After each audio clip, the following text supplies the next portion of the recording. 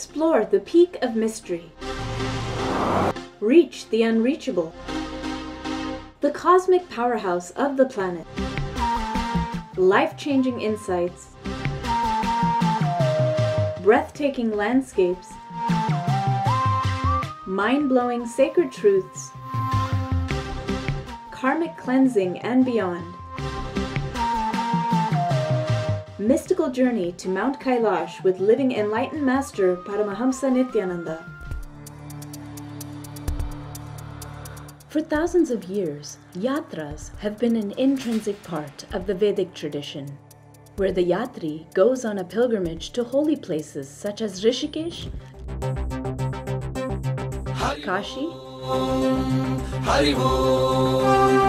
Kedarnath, Badrinath, and the holy Mount Kailash.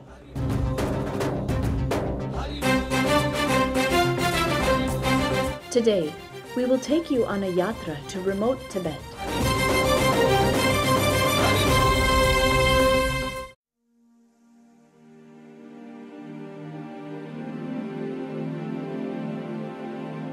A yatra with an enlightened master who inspires us all to live an enlightened life.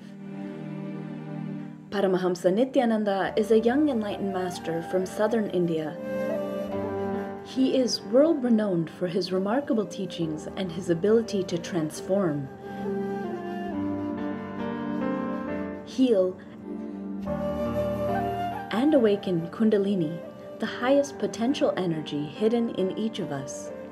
We are now headed off to the most sacred mountain in the world with him, a trip to Mount Kailash and enlightened consciousness.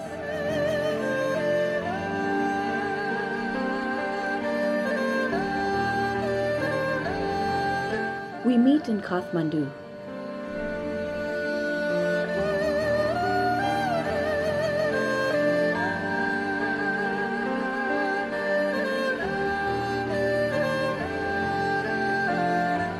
Our start point, busy, deeply spiritual, and welcoming to explorers.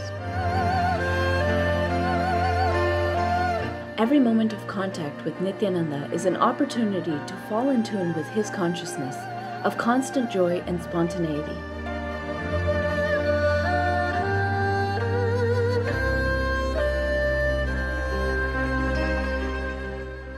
Journeying through Nepal towards Pokhara, located on the beautiful Trishuli River surrounded by high mountains, we discover a temple several thousands of feet on a mountaintop and set out to visit it.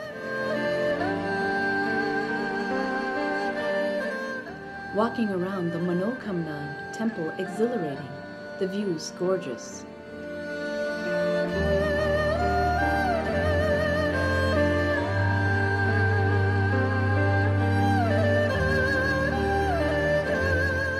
Beautiful Manokamna temple is also well known for helping fulfill the wishes of devotees who visit the temple.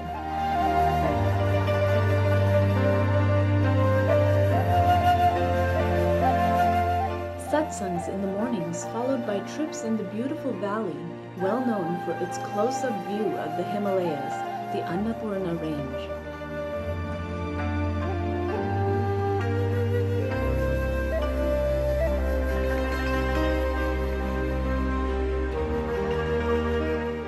Peace Pagoda Temple.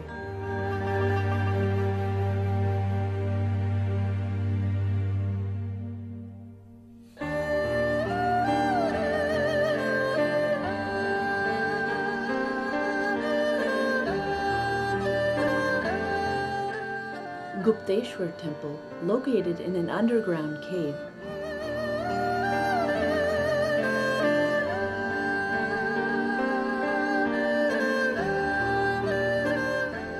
We are now at the Gupteshwar Temple in Pokhara, Nepal, and this temple is unique because it's right underground. As you will see, you will come along with me.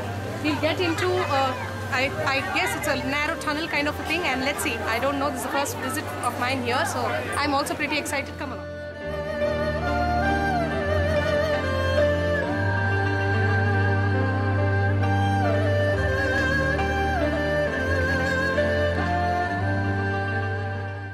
close to the Mahadev temple in Gupteshwar, and you can see to my right there is the bhajan happening. I guess it's the local folk music with bhajan, a prayer offered to Lord Shiva.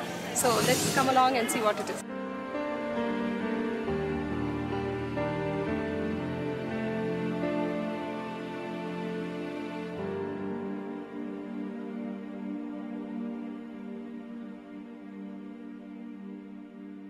Devi Falls.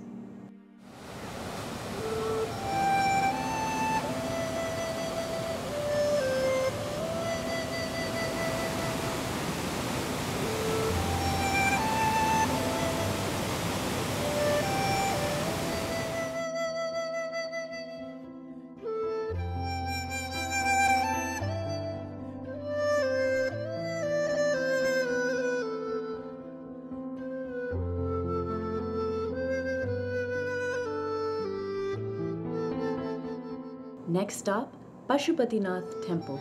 Here, Swamiji gets straight to the point about life and death.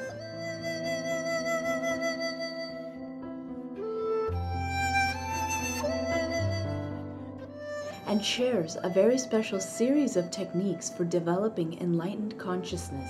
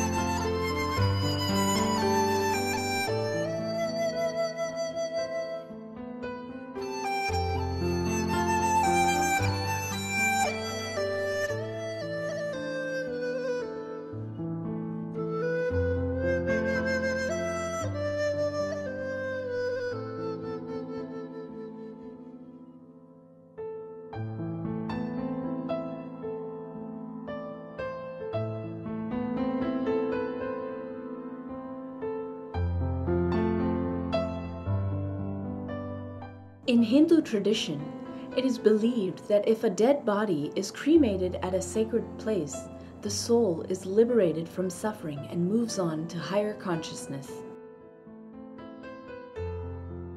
The temple in Kathmandu is considered to be one of the most sacred places on the planet after Kashi, to be cremated, and the cremation grounds are alive with activity.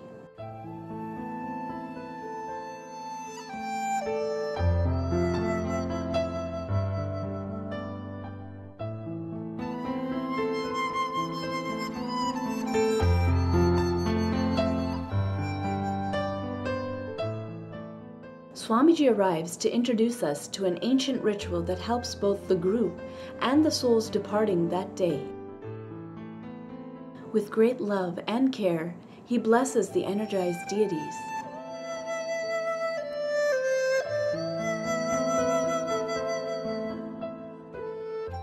In the Hindu pantheon of gods, each god is believed to have lived on earth and to have taken on the task of uplifting humanity to higher consciousness.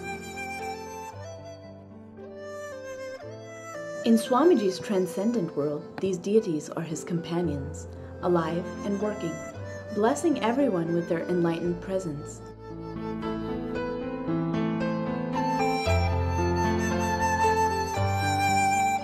There is only the beauty of the present moment. Time stands still. What is it like to be traveling with an enlightened being, where every moment is a deep spiritual process?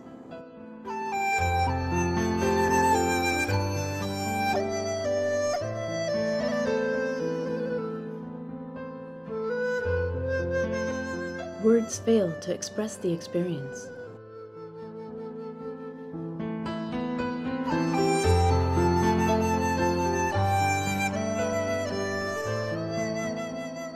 It's time to leave Nepal and drive towards China.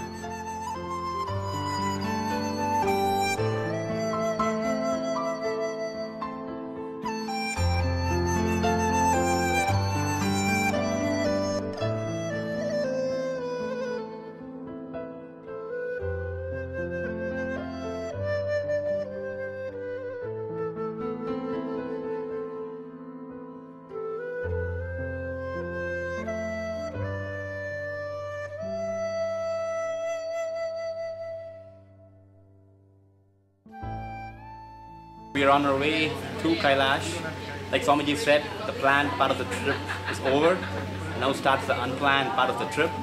So it's been a wonderful time so far in Nepal. But now as we begin our journey towards Kailash, actually, I would just, today's morning, Swamiji's satsang message on Kailash, the idea of the concept of Shivoham. He said the energy of Kailash, something that you expected to be Shiva, right, as opposed to being subservient to Shiva. That was, in my opinion, one of a very strong message, and he initiated all of us into being Shiva himself. So that was the highlight of today, and I think it's been a highlight of my trip so far, because the message, the way he delivered really changed the entire trip. The mode in which I was till that point of time. I had some low moods and stuff like that till that point of time, and Swamiji's message today morning pretty much blew them away, and I really can't wait to be Shiva myself and be in his presence at Kailash.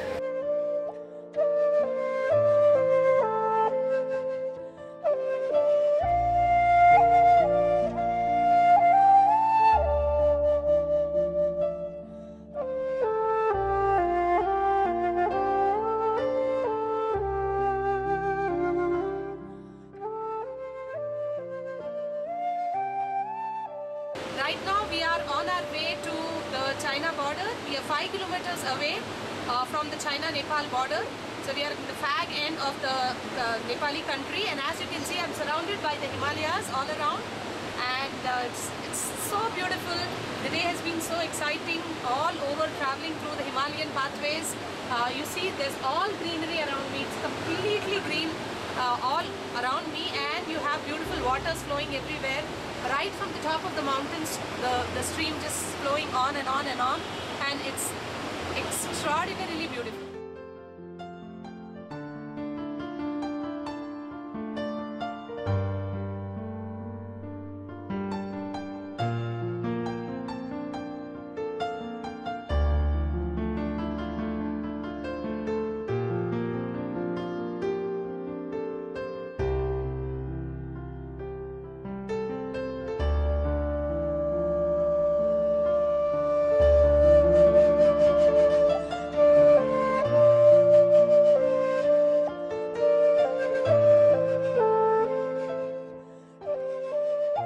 Arriving at the border, chaos reigns.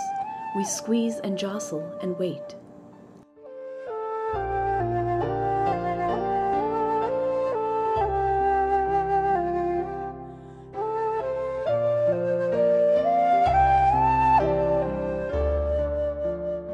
Then we are suddenly free and in China.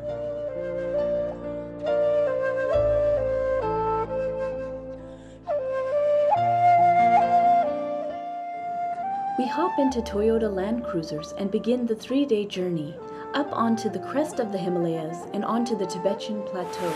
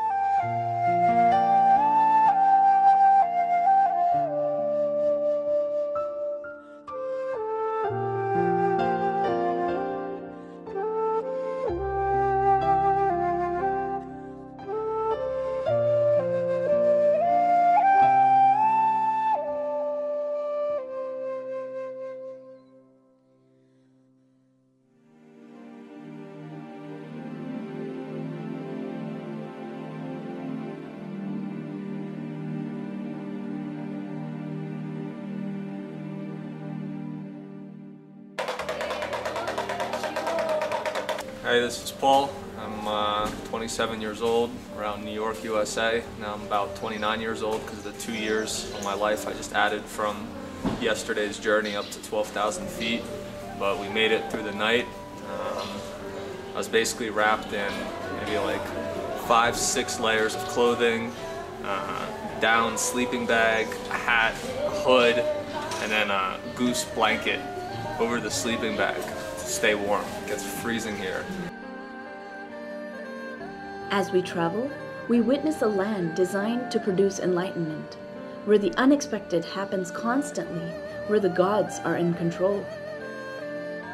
The landscape is absolutely gorgeous. We kind of see patches of green with a lot of desert-like landscape at the background. The clouds and the sky is beautiful, and overall we've kind of taken a small break, a restroom break out here, and what we see is the entire caravan of cars behind us. It's really, really beautiful, and the weather is absolutely gorgeous, just the way Swamiji said. He said it's going to be a great trip, and he said, I'm going to make the weather really nice, and what was a kind of a wet and a cold, clammy weather's kind of turned out to be bright and sunny. So I don't think anything better could be here. We're waiting, looking forward for that dip in Manasarovar.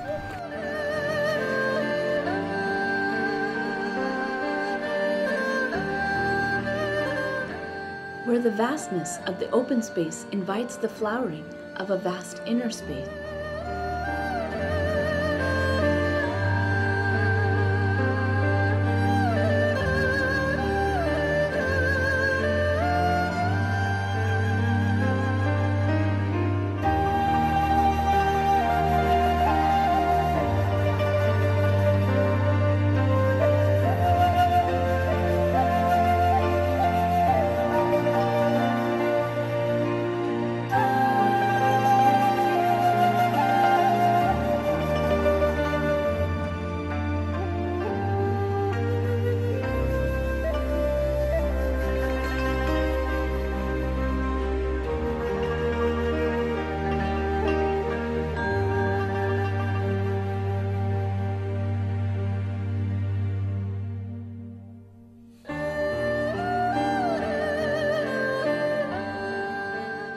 Mount Kailash is considered to be sacred by the Buddhist, Hindu, Jain, Sikh, and Bon religions, who regard it as sacred, that even to glimpse Kailash once in one's lifetime is to gain liberation.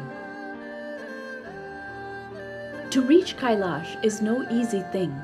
Over the Himalayan mountains, defying weather and tough landscapes to a hidden Shangri-La, a sacred landscape of mountains and lakes.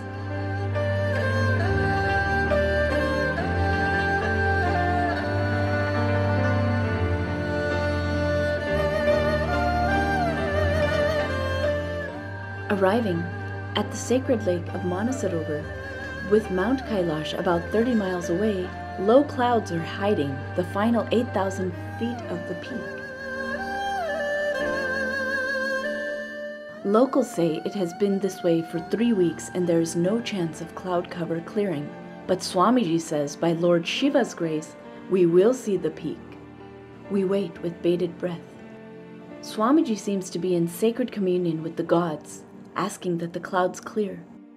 Slowly, the clouds begin to rise. The peak is clear, and we all bow down to acknowledge the extraordinary phenomenon.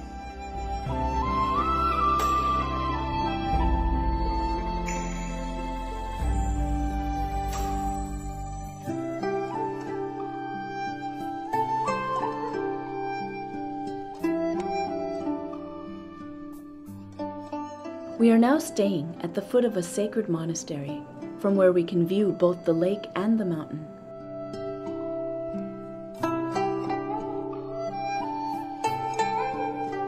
For centuries, monks have lived here meditating and seeking enlightenment.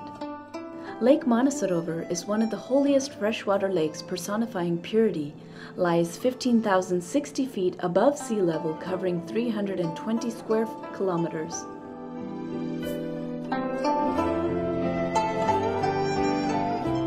It is believed that when the ashes of a departed one are immersed in the lake, the soul attains liberation.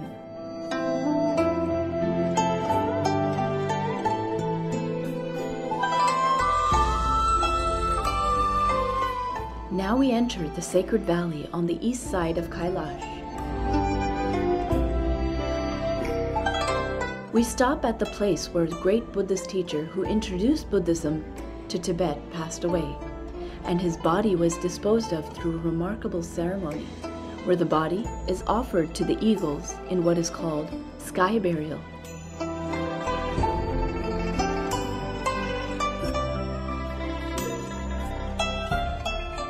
The imposing east face of Kailash appears. Its very presence puts us into meditation. We sit with Swamiji and fall into meditation again. Land of mysticism, culture dedicated to spiritual awakening, evolving traditions of Buddhism and Hinduism.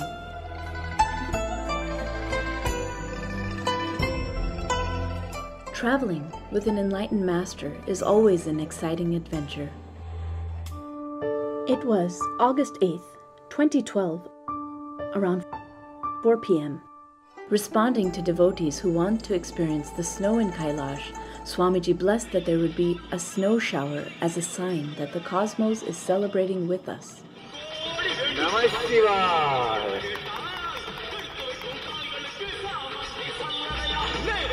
Whole Kailash is celebrating and blessing all you guys. It will shower in snow today as a blessing to the world.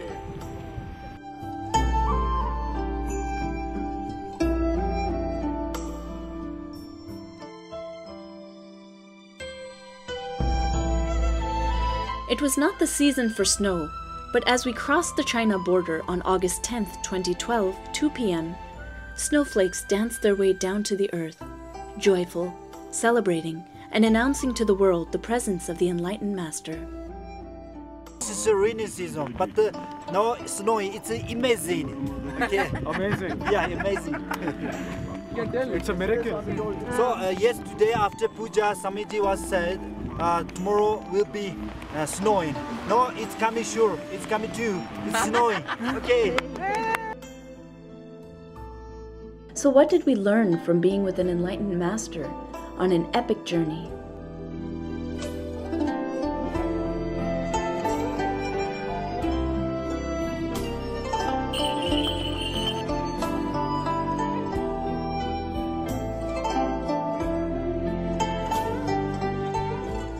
That the full experience of being human can only be experienced when we realize that living an enlightened life is possible.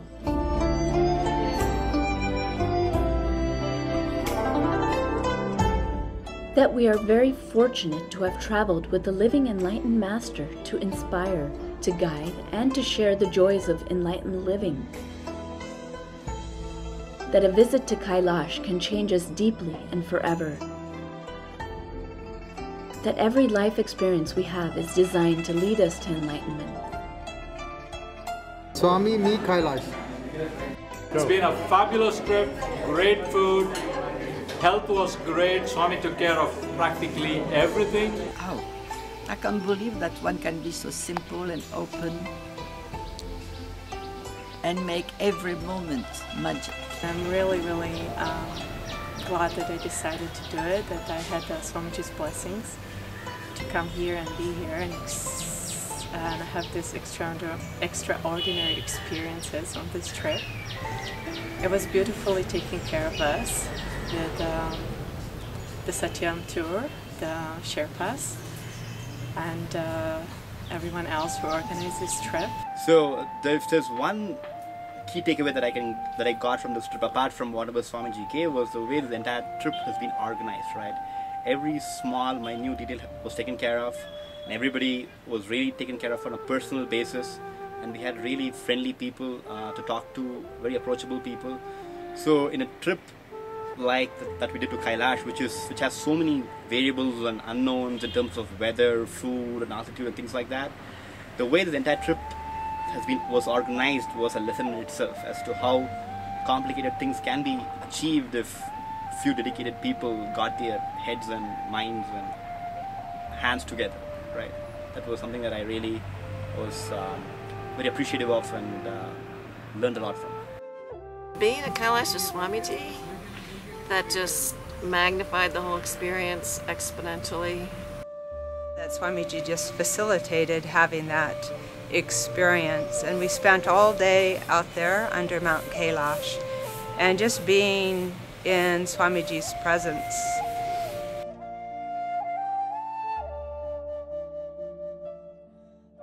It's a beautiful thing.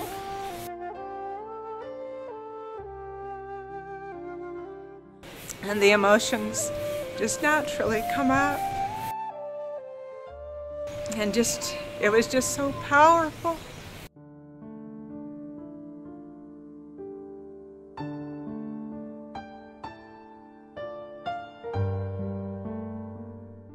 At the end of 2 extraordinary weeks, we carry home with us the unspeakable experience of a journey of many lifetimes.